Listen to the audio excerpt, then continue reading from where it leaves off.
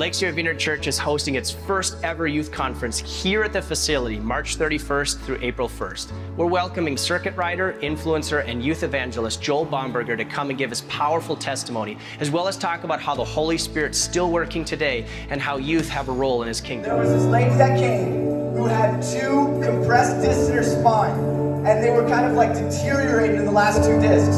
So bad that it was actually causing her hips to twist, and there was actually a rib that was starting to protrude out of her chest cavity.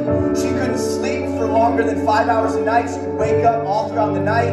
She couldn't go on long walks with her kids. It was a bad situation. She had got injections at the doctors. It still couldn't handle the pain. The doctors told her that she would have to have 3 extensive procedures to maybe get some relief. How many people that sounds kind of like an impossible situation? But guess what? We serve the God of the impossible. And the Jesus who walked there 2,000 years ago, bringing healing to the sick, are not just cool Bible stories. He's the same yesterday, today, and forever. And in that service, that night, somebody on stage shares that they feel like somebody has back pain and rib pain. And she's like, I think that's me.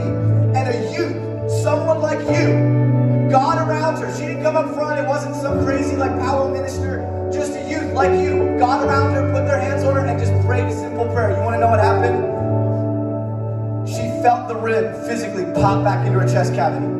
She felt warmth down her spine, and all of the pain left. And she was healed instantly on that spot. I know this woman, have followed up with her, and she is in no more pain, sleeping through the night, and is able to take long walks without any pain anymore. Come on.